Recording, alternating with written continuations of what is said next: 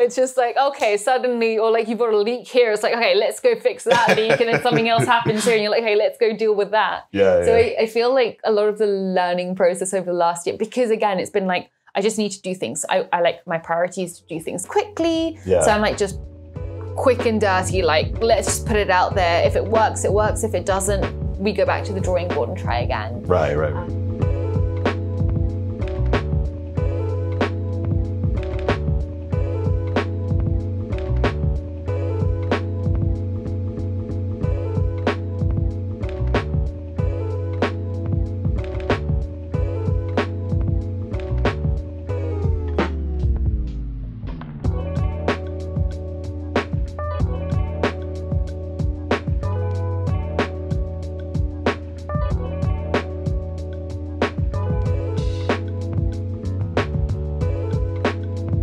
And welcome to another edition of Art of the Bay Sessions. Today we are joined by our special guest, Malti. How's it going? Hi, I'm doing well, thank you. Excited to be here. Yeah, like we were talking earlier, like you ran into traffic, and I'm always surprised when people don't run into traffic. I know, right? It's funny because I never factor it into how long it's going to take to go anywhere, but inevitably there will be traffic, and I really need to get better at being like add on 15 minutes wherever I'm going at least. At all times. At all times, exactly. Right?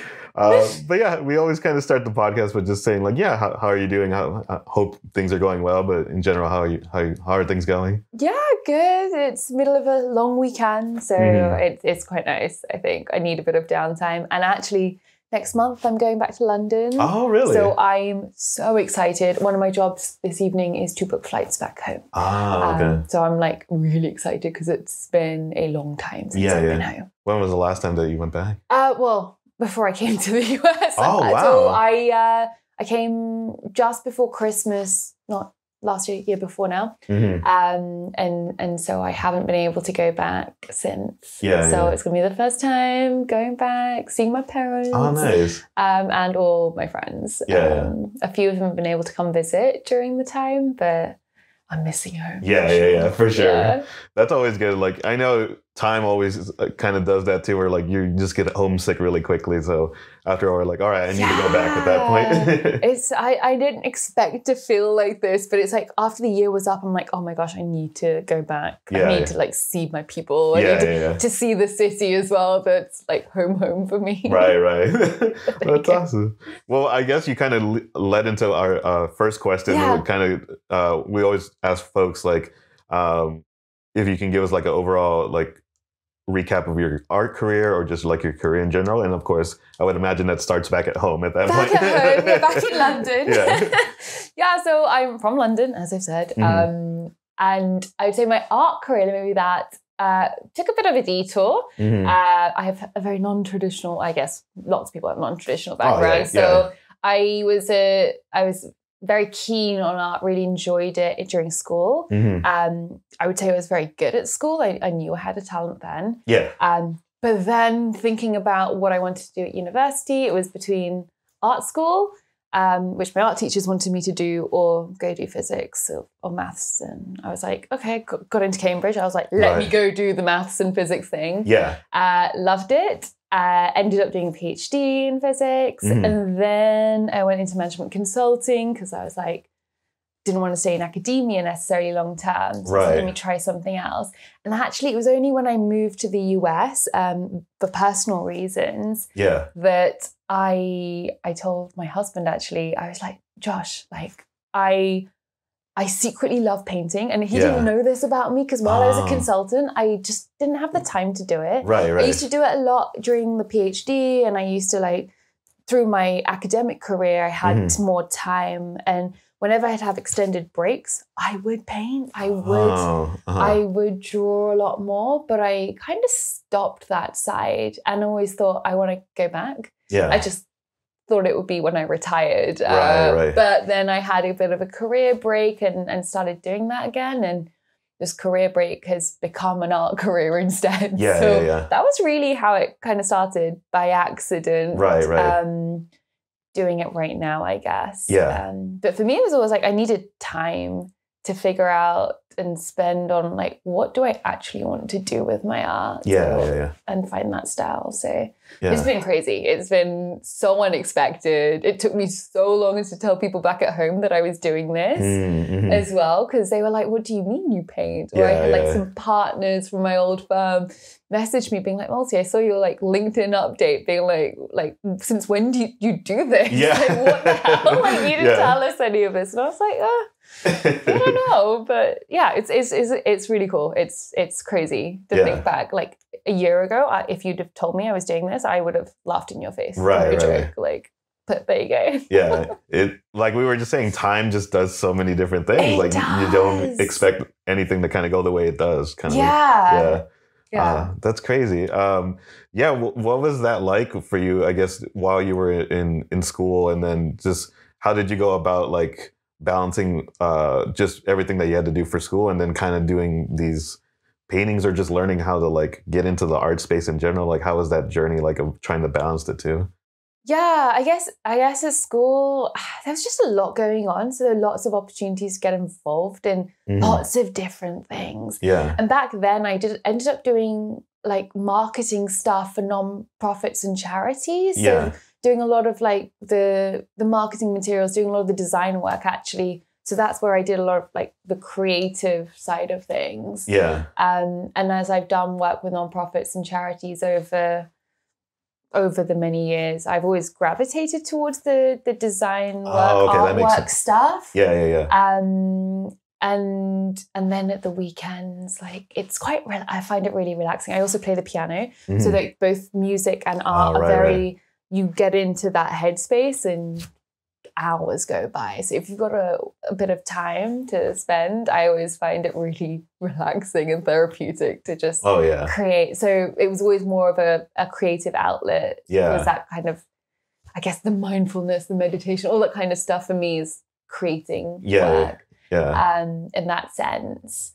And I mean, I loved it, so I'd find time. I'd always find time to do what I want to do. I would imagine. But like how you said, like a PhD in biophysics, like I would imagine that's amazing and congrats. But at the same time, I know that's a lot of work. Like how was that like, just kind of going through that and then kind of deciding to go and do a different switch at that point? Well, it wasn't at that point, because then I was just kind of painting when I had a bit of time, when I had a break. I work, like my working style is I work really intensely on whatever I'm doing. So during the PhD, I'd work like, I don't know, 6 weeks, super intense in the lab. I did like an experimental PhD, or part of it was experimental. So I'd be in the lab a lot. So I'd be like really intensely working, and then I'd just take a break where I'd completely switch off from that stuff and do something very different. So then I'd like paint, play the piano, like whatever, travel during that time off almost. So it kind of keep me like I guess refill my cup and like that energy source. I like sprint really hard and like work really intensely, and then I need downtime. And then I can like keep doing that, and that's quite sustainable as a working style for me. So that's kind of how I operated. So I'd always have time to like create, and I mean I love the art scene in London. I wasn't involved as an artist, but I loved going and seeing galleries and pop-ups, and there's just so much going on. I was gonna ask you too, like either growing up or later on, like who were some of your like art influences to either inspire you or just in general just get interested into the field at that point? I don't know. So I think it's hard because my to be fair, my high school where I did art until just before I went to university, and there was a really like we had amazing art teachers. Honestly, the course that we did was so rigorous and robust. And so I was really fortunate. So we studied a lot of different artists from around the world. And so I mean, it was just everyone under the sun, from like really well-known people through to sort of more like less studied artists as well, based on whoever our teachers were kind of interested in, thought this might be cool. Or when we when I traveled as well, I'd go to all the art galleries wherever I am. And from London, I used to travel a lot around Europe and Asia. And so some of the influences that pop to mind right now is sort of Stephen Wiltshire. I love. I don't know if you've seen some of his work, but he does drawings of cities, basically. Oh, okay. He's incredible. And I remember we actually studied him, or like we looked at some of his work in one of my art classes, and that really stuck to me. Yeah. And when I came to California, I remember being like, oh, artists in California that I remember is like Wayne Thiebaud was one of the ones I absolutely loved the way he uses color. Yeah. And so actually when I thought, oh, maybe I want to start painting again, I went to the library and picked up a Wayne Thiebaud book to be like, oh, like, let me refresh my memory. Because it's been over a decade since I've like actively thought about artists. Looked at like studied art history a little bit. So I started doing that. Yeah.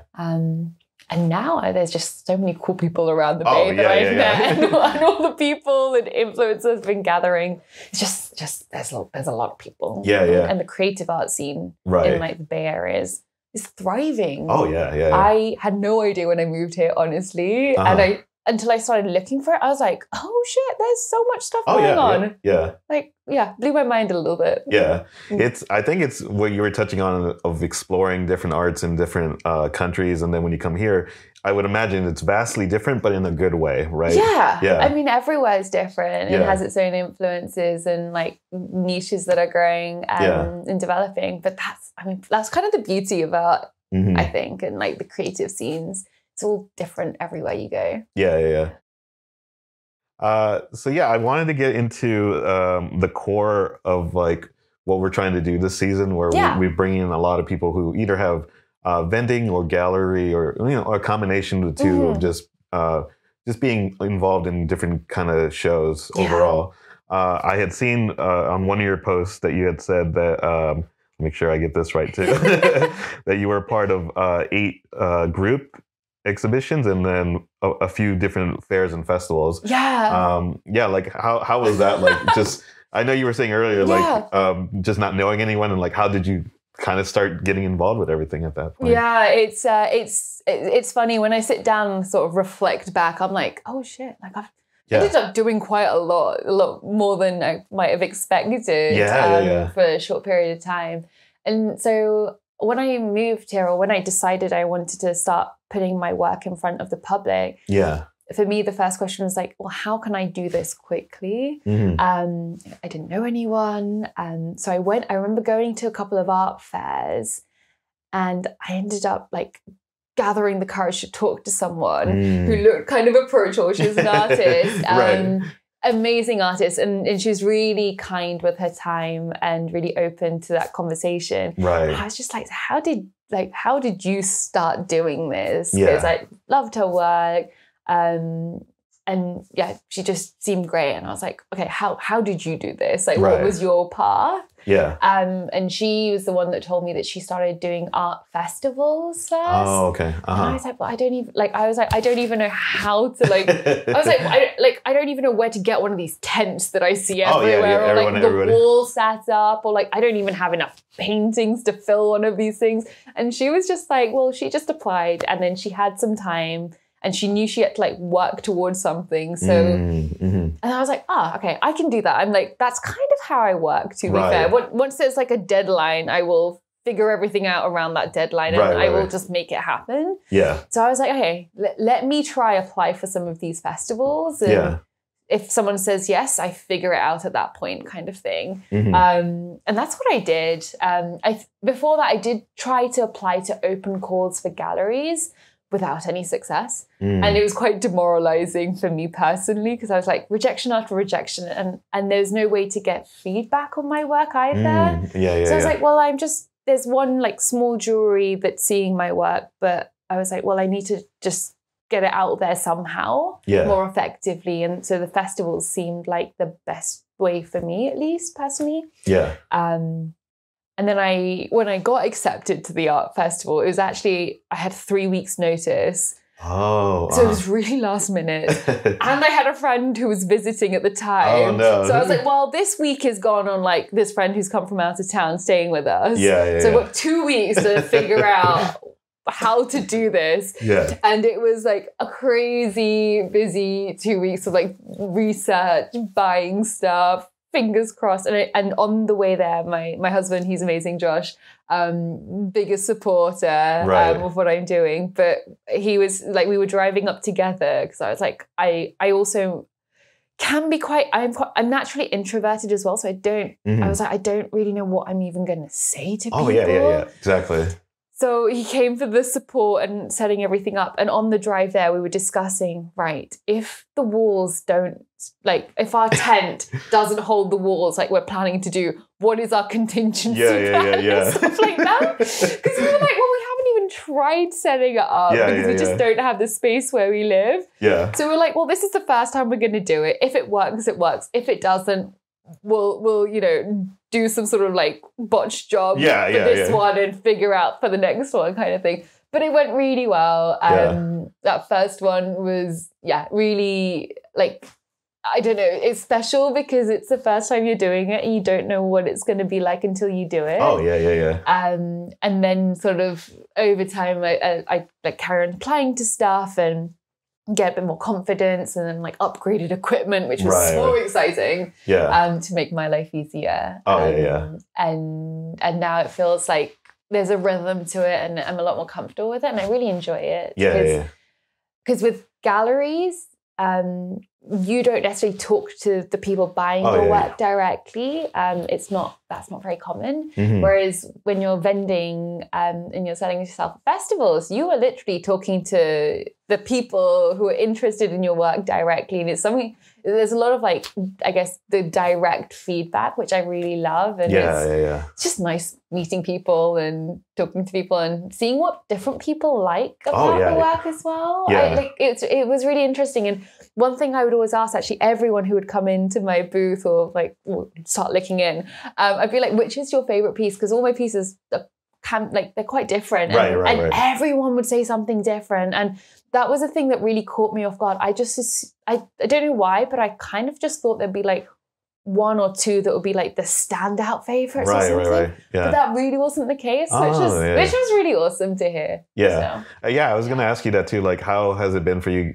collecting that feedback of like, because I would imagine it's like you're there for a couple hours or even a couple of days. Like, days. The ones I would do be like 2 days, a whole weekend situation. How was that for you? Of like either the first time or even more recently, just like interacting with people and like how you said, like collecting all that feedback, whether it's like positive or negative, just like kind of just taking everything in at that point. Yeah, it's intense for sure. I would say for anyone who's considering selling at festivals or doing this, it's intense. And the one thing I have started to do is make sure I block out the 2 days after a festival. Right. Like, that's smart. That's very I smart. need some like proper downtime where I do nothing. Like I'll be in like my pajamas all day kind of situation, talk to no one. But it's really, at first it was quite intimidating asking for that feedback. Because you don't want people to say they don't like stuff. I don't know. It felt a little bit like I'm putting my soul and like a piece of me is in every piece that I do, right? And it's quite intimate. It feels like showing your work and being there physically for people to like reject you or say they like it, whatever it is. So it's quite, I have to I emotionally prepare myself for the weekend. Especially if it's like, since you sell majority of like original work too, it's like literally the main thing that you have there at that and so it feels quite it's emotionally draining these weekends as much as it's physically draining. It's also like emotionally draining.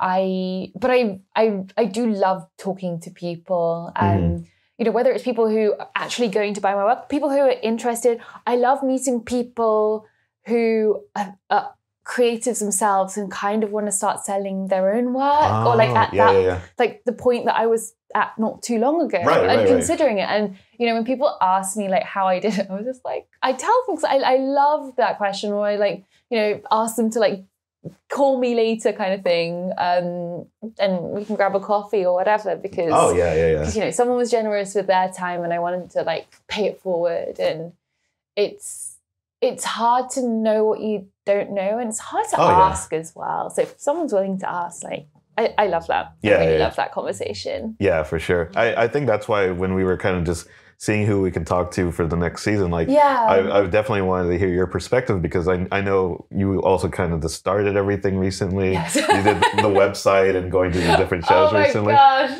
So I built my own website as well, by the way. Oh, and then I was like, okay, I was like, I don't want to spend money on doing all of this. Yeah. So I was like, I'm going to teach myself how to build a website the cheapest way possible. Yeah. But it needs to look good. So I spent like 2 weeks trying to figure it all out, which I'm very happy with now. Yeah. But yeah, it was there was a lot. There's a lot.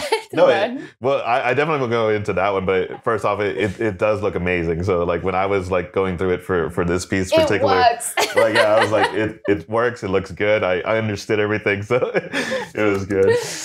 But yeah, like with that, I think it's really cool to hear those different perspectives. Like we've had people who've been doing local shows for a while, like either 5 or 10 years. Okay. But I also really wanted to get your perspective on that too. And I think it's very inspiring, like how you said, like for other people who are either maybe it was something in their head that they wanted to try out, but now that they see you, they probably do see the inspiration of like, oh, okay, she's doing it. She's like just jumped in there and did it, like with either little or no connections, but you just kind of did it at that point. And I think that's very inspirational.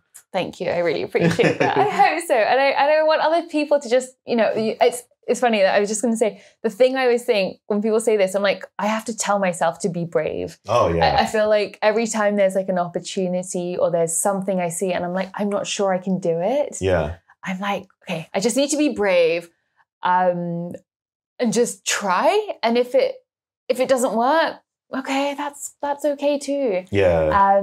And actually, again, like going back to Josh, biggest supporter ever. I would not be doing this without his support. Right. And he was actually the one that told me, because I think we did a couple of festivals and it was, not financially particularly great from the financial point of view. It was really useful for the feedback and talking to people, meeting people and the experience. Yeah. But it wasn't necessarily like financially fantastic for me. And it felt like, oh no, like maybe I'm doing this wrong. And he's just like, you're just collecting information. Mm-hmm. This is data gathering. Like, it's okay. Right. And he was the one that was like, it's okay. Like, learn from all of this.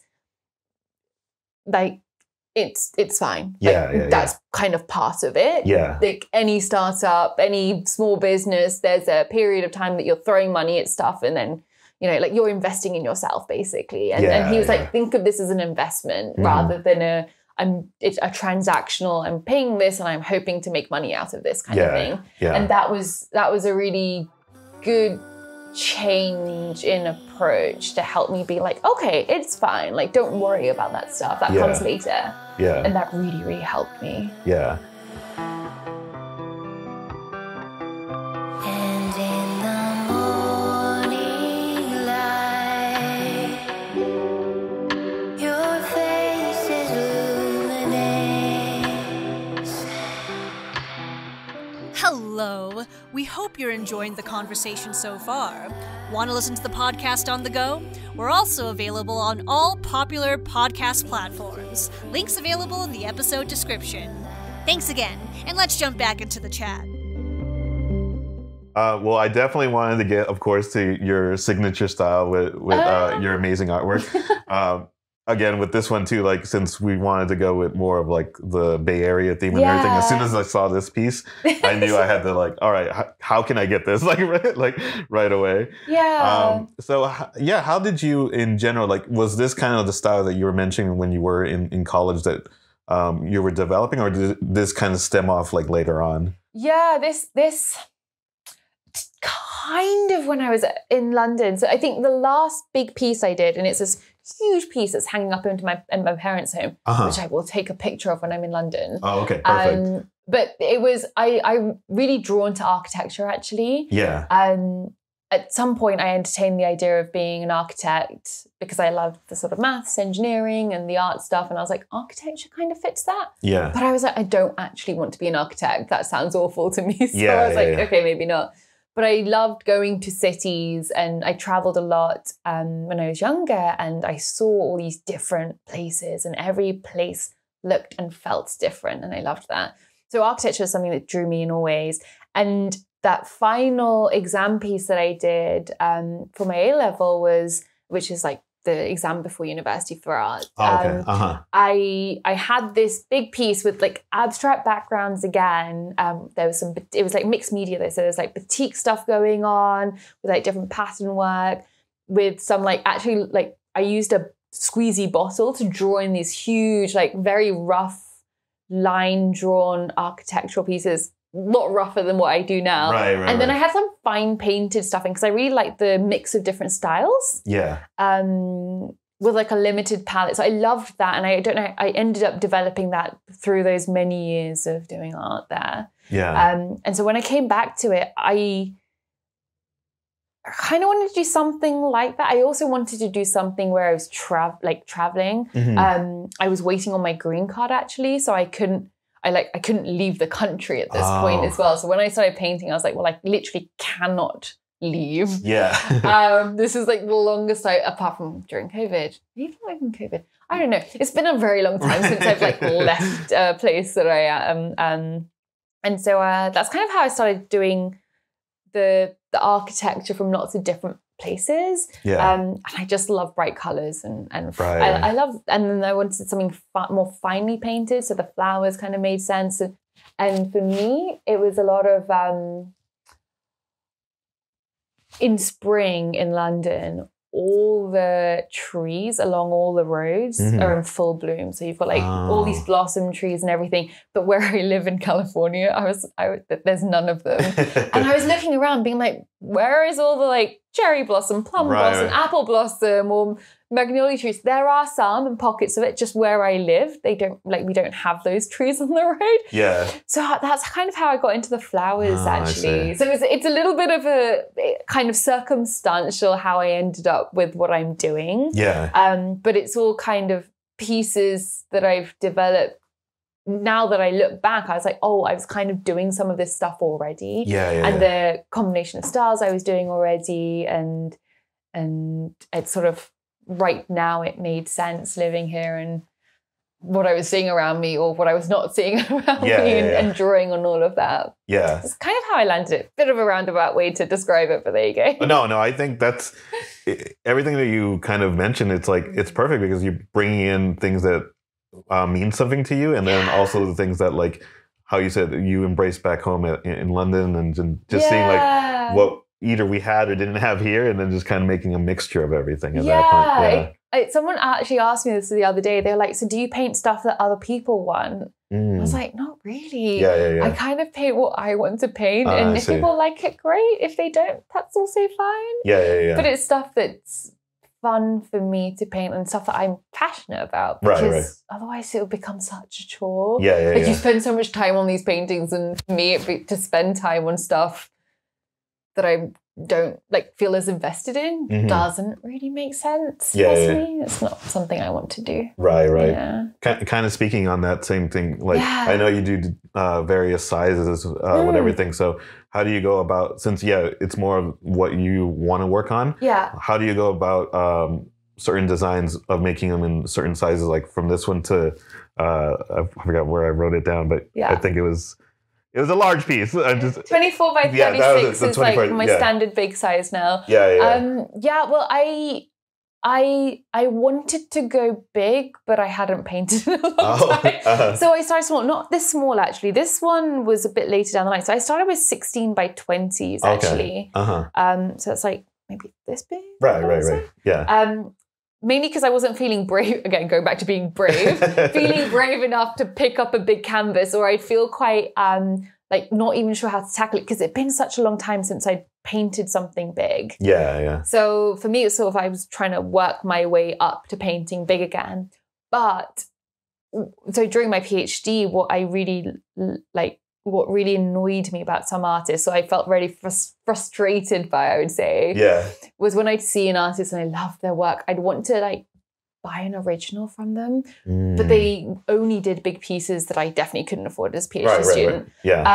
So I kind of wanted to create like small pieces, and this series kind of came out of that. I wanted to make something that was small, affordable, but still originals and one-offs, not just prints. And and that's kind of why I started with the 6x6, because I was like, hey, I can make a bunch of them. And so some people, if they want, they can like, some people have bought like more than one that they'll hang next to each other to make a bigger piece or fill a bigger space, or they work just by themselves as one-offs as well. So it's kind of like, it's pick and mix paintings that kind of go as a, like, you can pick and mix and they kind of work together because of the style and the colors and sort of themes and everything.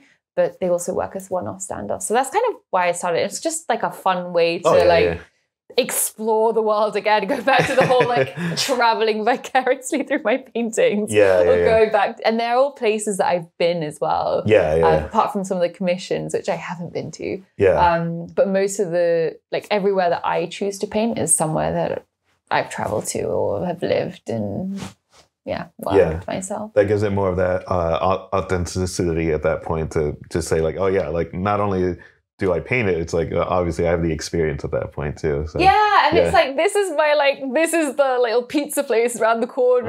This is why I ended up here. And for me, that's sort of part of it feels personal when I paint these pieces, and I like that. It keeps me going. Also, deciding to paint a place, it's quite fun because then I go back over all photos from be like, I'm going to this city. I've been doing a couple of pieces from Venice, Italy recently. And I went there really long time ago, actually, with my family. So there's all these like family pictures that I'm going through as I sort of think about the time there. And I'm sure that helps too, because it kind of brings back the memories and gives it more inspiration. And again, like how you said, gives it more of that personal touch at that point. Exactly. And I feel like, it gives you the oomph to like try something and do something a bit different. Now that you've kind of done a couple, like have you been able to kind of pace yourself of like, okay, like for this one it takes me this long to make versus like the large 24 by 36, like have you been able to kind of get the estimation correct, or are you still kind of like learning as you go? Still learning. I think I'm getting better, actually. To be fair, I'm getting a lot better with the current style. But also it depends on how I'm feeling. I'm like a very emotionally driven worker. Like if I'm not feeling it, I find it very hard. And I'll have to do something else. So I've got to be like in the zone, and then I know exactly how long it's going to take. But if I'm in the zone or not, that's a different question. I'm getting better at that. I think it's amazing that you are just approaching these different avenues, because like I think that's always the thing that people underestimate, is that you just not trying or just doing the norm and not going outside the box, because then you never know like when something connects with people. So say if you have a piece in like a cafe, all of a sudden that one random person that walks in might see it and they're like, oh, like this is amazing. How do I get in contact with this person? And then that just opens up more opportunities at that point. And that's the other thing. I know with something like with art, especially with like the more expensive pieces, it takes time to make that decision if you really want that in your home. And that's fine. Take the time. Like you don't have to, like, I love people who are excited about my career, even if they like don't want to buy anything. Like that doesn't bother me. It's like having those supporters. And like feeling like you have that sort of support and traction is quite important to me. And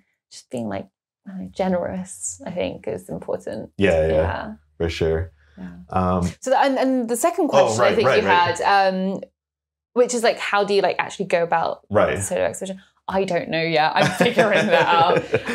So I guess for me, it's like, well, there's a number of paintings that I need that I'm currently working on.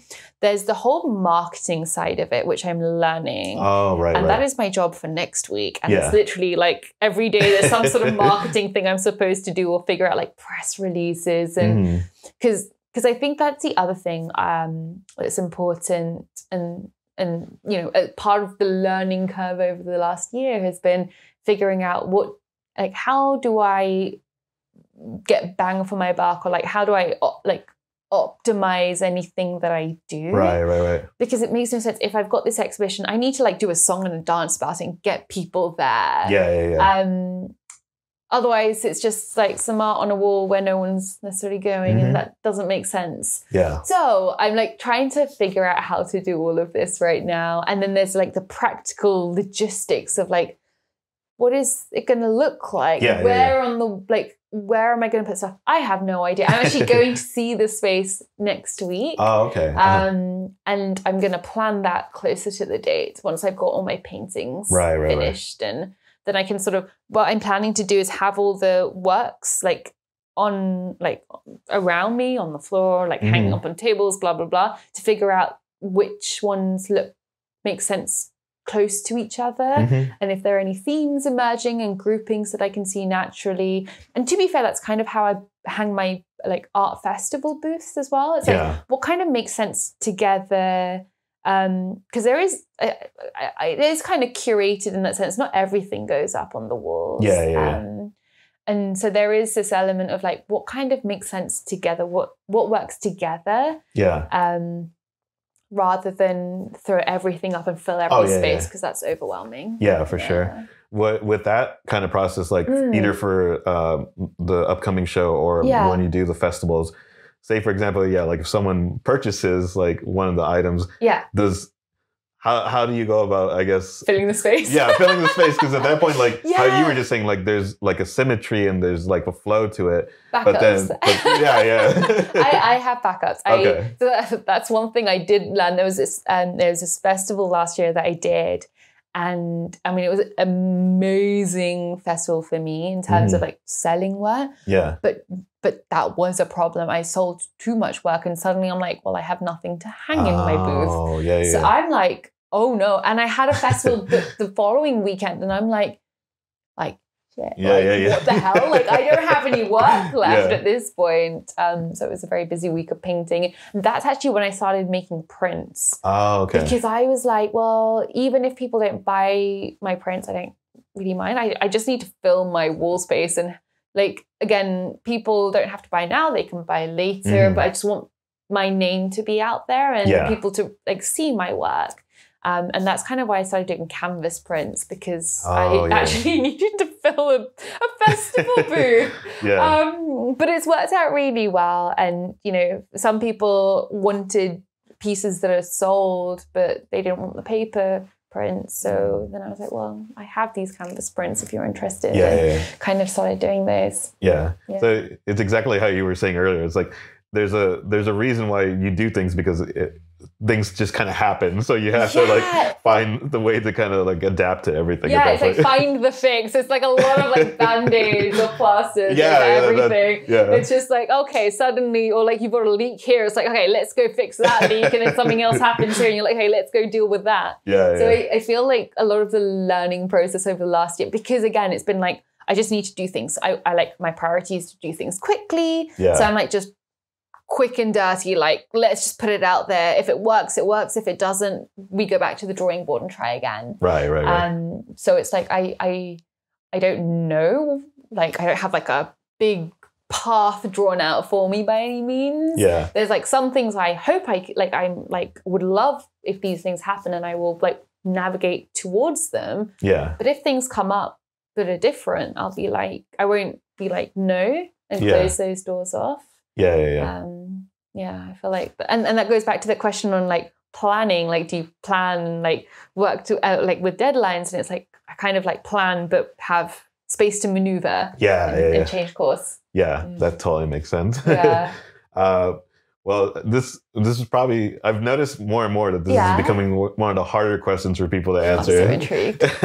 What would you say now, so far, with everything that you've done, either individually or collaboratively, has been some of your favorite projects to work on? Oh, that is hard. So I think that first art festival, honestly, was one of my favorites. Because it was the first time I went and shared my work with people I didn't know. That was like a something I'm really proud of doing, because I don't know if I believed that I could do it a little bit. It was like, can I really just turn up somewhere in like a town I literally don't know? Right. With people I don't know, and like start selling my work? I don't know. Or actually, and then also the website, I was so proud of building my website, because this is the first, I decided I wanted to be an artist or like sell my work publicly or even share my work publicly because no one knows what my work is. And I've got loads of stuff at home. Yeah. And so like, again, the whole like being brave and putting myself out there, I think it's not really a project, but it's kind of I think that's what I'm like most proud of is just, it's kind of just the whole like starting doing this. And having the confidence to do this. Also the confidence to like introduce myself as an artist without caveats. Because when I started doing this, even when I started selling work, when I'd meet people, I'd be like, hi, I'm Malti. I don't even know what I would say, but I wouldn't say I'm the artist until someone asked. Yeah. Whereas now I'm like, I can introduce myself. Or like I'll meet someone new at some event or like some social gathering. I'll introduce myself as an artist with no caveats. Yeah. And that took me a long time, surprisingly. Maybe not so surprisingly. Yeah. I don't know. Completely like took the question to someone else. No. There you go. No, I let anyone answer it the way they feel comfortable with. And I think yours is actually a really good thing to tell people too, that it's hard to embrace that when you do start a new journey. Like for example. Yeah, because it was that. I didn't tell anyone at home for ages. I remember I was really proud when I like I have a personal Instagram account with people from like London and stuff. I started a new Instagram account for the art stuff. Didn't tell anyone apart from, I told my parents that I was like thinking about this because they kind of knew that I used to want to do this. But no one else. So when I like finally went public to people in my past that I was doing this, that felt like such a big milestone for me because it took me so long and I'd go back and forth being like, today is the day. And I'd be like, nope, like, pull back from it. And I don't know why. I think I felt like I'd be judged for it or something. Yeah. It's like, well, you have literally, someone was saying, someone literally told my mum the other day, they were like, what do you, like my mum and my parents say, you know, she's now an artist. And people will be like, what do you mean? Someone was like, well, she's done too many degrees to be an artist. And I'm like, she was like, what, she can't get a job or something? I was like, this is a job. What do you mean? Yeah. But it's that kind of like old school approach to like, what does it mean that you're an artist? The kind of negative connotations that typically come without the stereotypes of like a starving artist and all of this that I do not prescribe. I'm not prescribed to by any means. I want to set up a financially sustainable way to do this. For sure. Because I need to like feed myself and pay the bills, you know? Of course. It makes no sense. No, I applaud you for just being so open about that because that's such a hard thing to do where when people either from your traditional upbringing or whatever that they just assume that this is what your route is. And then like you can never really say what route one person is, that when they embrace it and just love what they're doing, that you should be accepting and proud of them at that point. And I think it's funny because so like when people ask about my background, they're like, did you go to art school? I'm like, no, but I do have a PhD in physics. I know, you know? And they're like, oh, so then you like did your academic thing and became an artist? I'm like, no, but then I did my like 3-4 years in management consulting. And they're like, so you've done like the whole science thing, you've then gone and done the whole business thing, and now you're doing the art thing. I'm like, yes. What can I say? So it's quite funny because I feel like there's been a lot of transition points in my career. And I don't know. It's part of life. I do what I like at the time. It's always that thing where like you there's a reason why you did all those paths in order to get to the place you are now. And I think that's always very true. And some people do ask, like, do you regret, like the PhD took a while, you know? And I often get that question, like, do you regret not going into art earlier? And it's like, well, not really, because all the skills that I've like learned over those years, super valuable. I don't think, for example, I could have done what I've done and like set up sort of the art stuff and the art career so quickly had I not spent my time in consulting. Like, honestly, the skills and tools I learned in that world, I think is a big reason that I've been able to like achieve so much, or like have so many like milestones in that period of time. Yeah. Honestly, like, again, going back to my planning and stuff and like my to-do list. Yeah. I project manage myself sometimes when I'm like having those days where I can't do it. Like I don't know what to do. It turns out I've got like a long to-do list and like notes to myself of here, that, blah, blah, blah. So I do project manage myself when I'm like at the points where I'm feeling very lazy and want to procrastinate. Yeah. I think that's a good thing. And like when I've talked to other people on the podcast, it's kind of like the reverse of what you said, where they had like a traditional art background, myself included. Yeah. And then once we get kind of thrown into the world, we never actually got that education or financial business side education behind it. So they've struggled to just kind of, they have the skills, but they don't have that business or education to kind of like know how to apply it and how to get yourself out there. Yeah. So it's very interesting, like how you were just saying, like, thankfully, based on everything that you've done beforehand and that experience and that education, that kind of gave you that opportunity to get those opportunities. Yeah. Although I would say what that does mean is I'm spending a lot more time like upskilling myself in the art world, because I stopped, like I haven't like really learned much about painting in a long time. I haven't spent that dedicated time on it.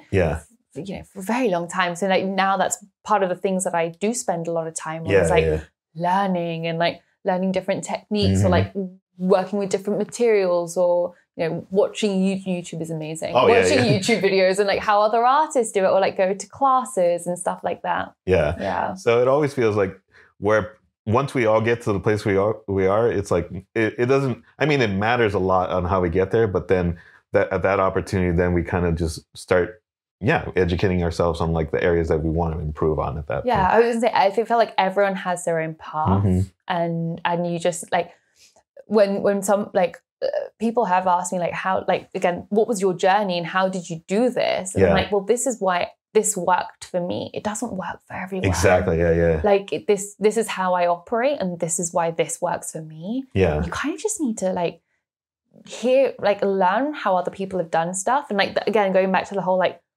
learning aspect, like gather as much information as you can, figure out what's going to work for you. Yeah. And just be comfortable with what will work for you, and always focus on like, okay, this is how all these other people do it. This works for them. This part might work for me. This part might work for me. Right. And just take those parts and like not worry about the rest. Because the other thing I've found is it's really easy to get overwhelmed by, there's so many different things you can be doing. And you can't do like you're one person. Or like if you've got a team around you, or you've got a team around you, but you're still like, you're constrained, there's limitations. So you've got to like pick and choose how you're going to do it and decide what's going to be right for you as an individual. And I think that's probably the most important thing. Right. I would say. It's like, what will work for you and how do you want to do it, and what feels like right to you. Yeah. I couldn't have said it any better. And I feel based on that, we can definitely go on and have like a second part when we bring you back, when it comes to like after you do your first shows and then all these other things. Because I know there's so many topics that we can definitely cover. I would love that. Yeah. It's like, it's such a journey. It's incredible. It's so much fun to talk about as well. I do love reflecting back on it. Yeah. Like how you're just saying, like, this is all what you've been doing in the past year. So it's just like one chapter that I know we can definitely keep talking about different chapters and upcoming chapters of your life at that point. Yeah, exactly. I love that.